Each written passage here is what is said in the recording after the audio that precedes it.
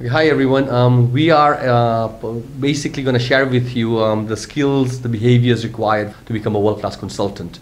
This is part of a consulting methods class that is offered by the IXL Center.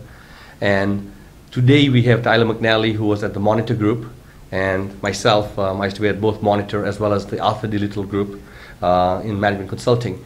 And the questions we're going to try and answer is, what are the behavioral and skills required to be a world-class consultant? And we're going to basically break the questions down into three different formats. The first one is, how does the world perceive consultants, and therefore how do consultants project themselves in that environment? The second question is, how do consultants interact amongst each other to be a world-class, high-performing organization? And the third one is just general advice to those of you in the audience who would like to become a consultant or a world-class manager.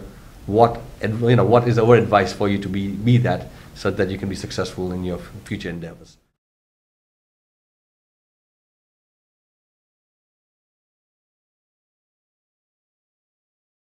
Consultants. Okay, so I think when people hire management consultants, they have a problem, and it's typically a problem they can't solve within their organization, or they have a message they want to communicate in the organization, and they like to have the confidence of having a management consulting team behind them to make that. So I think the key things they look for is being knowledgeable, being capable, and really understanding the client's issue. So if I'm a client and I hire a team of consultants, I want to make sure that they're there to help me and to enable me to succeed with the issues and the problems and the challenges that I have. You know, the reason that consultants are able to charge so much money is because they need to be right every time. They need to, when they come in and present a report, there has to be not only the citations and the data to back up that piece of information, but the consultant brings with them the knowledge of, having worked very hard on this project for the past 6 months or to a year. So there's a lot of work that goes on behind the scenes, a lot of hard work, and a lot of being very receptive to requests from the client to really back up the client, so when he goes and makes the recommendation, he knows that he's got the consultant behind him and all the work that went into doing it. In addition, the other experience I've seen is they look at you to see if you're a trusted advisor. And a trusted advisor has got a lot more other meanings behind it. The word trust is in there and the word advice is in there, right? So the advisor part must mean that you must have competency and capability that you had mentioned to some difficult questions a client is actually struggling through. And the word trusted is more so around the fact that the advice you're giving is genuine. The advice you're giving is in the best intent of the customer or the client.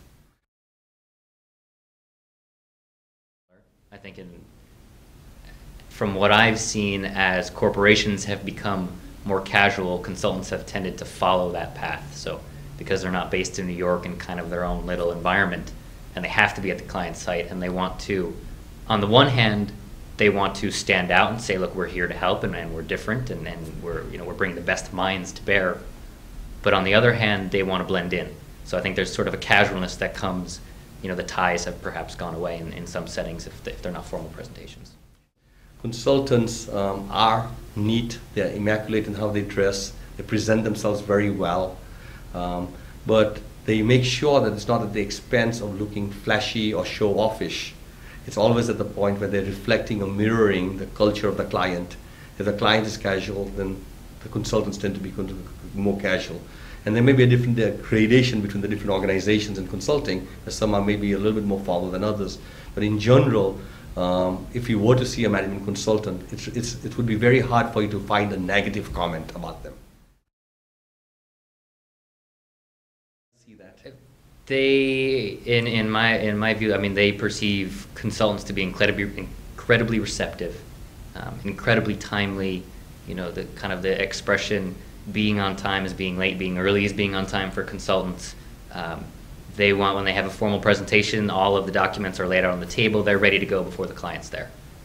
And it's also, in a sense, being on call, not really 24/7, but probably, 6 days a week, 20 hours a day, they're able to meet requests very quickly. And that always impresses clients, say, man, if only my team could be as responsive as this consulting team, I could get a lot more done.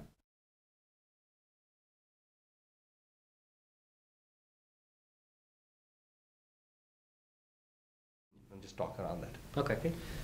So what I've found is, so consulting teams need to be very responsive. They need to tackle very difficult problems, and they need to do so very quickly, but at a high level of quality. And what I've seen work the best is a consulting team which is both collaborative and hierarchical, and it uses the different styles when it needs to. So on the one hand, when you're trying to brainstorm potential solutions or different ways of tackling a challenge, the best consulting teams sit around the table and everyone has an equal voice and everyone can brainstorm. On the other hand, when you're getting close to a presentation or when it's time to start converging and you need an answer for a client, you shift into a hierarchical mode. And it is very top down. And the collaborative mode enables you to get a lot of different ideas on the table and to tap into the knowledge of all the smart people around you. But then at the end of the day, when you need to get stuff done, you shift in this hierarchical mode and everyone has a role to play, and they play that role very well. So here's the challenge. I mean, in an environment of consulting, what it really says is we respect the intellect and brilliance of every individual. So as a result, every individual needs to speak out. They can't be shy and they can't be holding back, because that brain, that experience of that human being is being highly valued. And so we do expect consultants to share their ideas, especially when they're in the free-forming, the brainstorming period of the meetings. And that at some point some decisions will be made and we'll try and converge and close in into certain decisions and move forward. Those decisions remain the decisions of somebody senior. And that person is accountable for a bad decision or a good decision as a result of that. And then the whole team again converges around that and gets things done.